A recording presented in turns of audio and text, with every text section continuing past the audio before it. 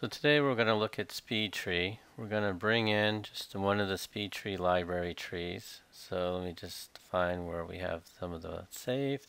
Let's try the sample pine.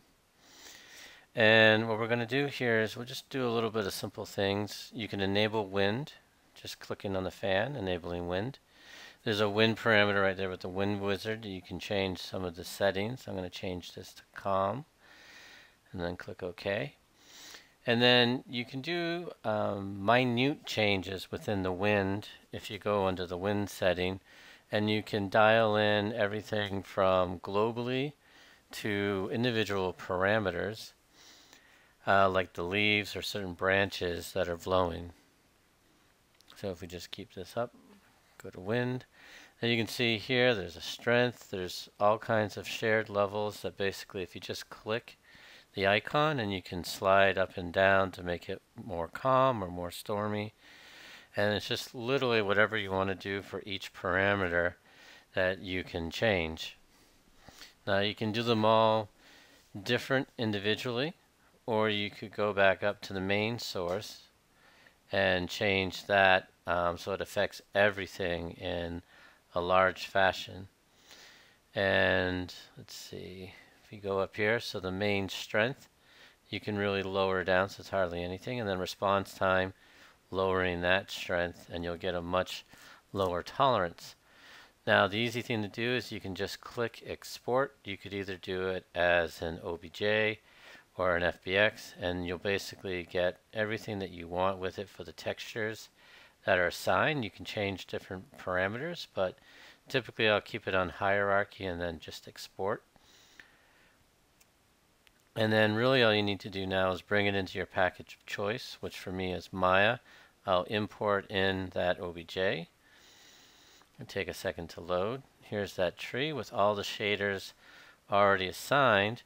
But for me, I want to use Redshift, so let me just hook up an HDR Skydome for Redshift. We'll make sure to see what our render looks like through here. And you'll see basically with the basic Blinn materials on it how it looks through Redshift. So you can see here it's a little bit over bright, the density is not all 100%. So what we can do is we'll manually switch all the shaders over to Redshift. So all I'm going to do is create a Redshift material, name it the same name as each shader, and then basically select the shader, select the objects that have that in, and then transfer the associations to it to each material.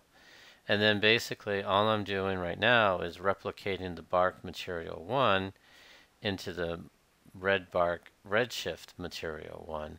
And it really is, it's a little time consuming, but you literally are recreating the connections to store and have your own Redshift shadered speedTree saved. So I'm going to go through all the shaders right now. Basically all I'm doing is hooking up the albedo or the diffuse, the normal map, and the spec roughness map basically, and then just go through each of these. So once you get used to this, it's just repetition of doing it. On this one you can see I have variation on the needles. I have 1 needle and needle 2. And then needle 1 has variations with the albedo, but basically the gloss and the roughness are the same. And here you can see that the bark just got darker. So here's fast forwarding. I've already connected everything for the speedTree, and now you can see it's much more balanced into the speedTree with Redshift.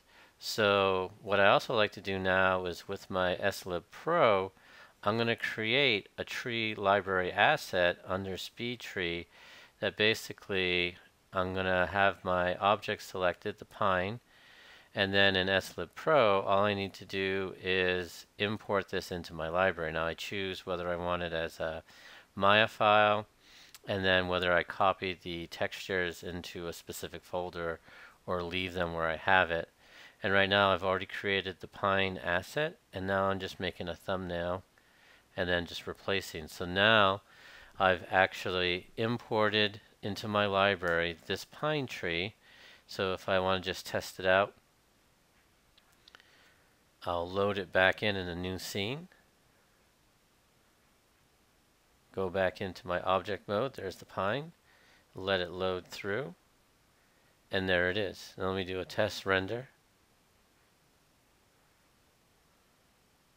Put in, because I did a new file, need a new HDR, the sky dome. And there we have it.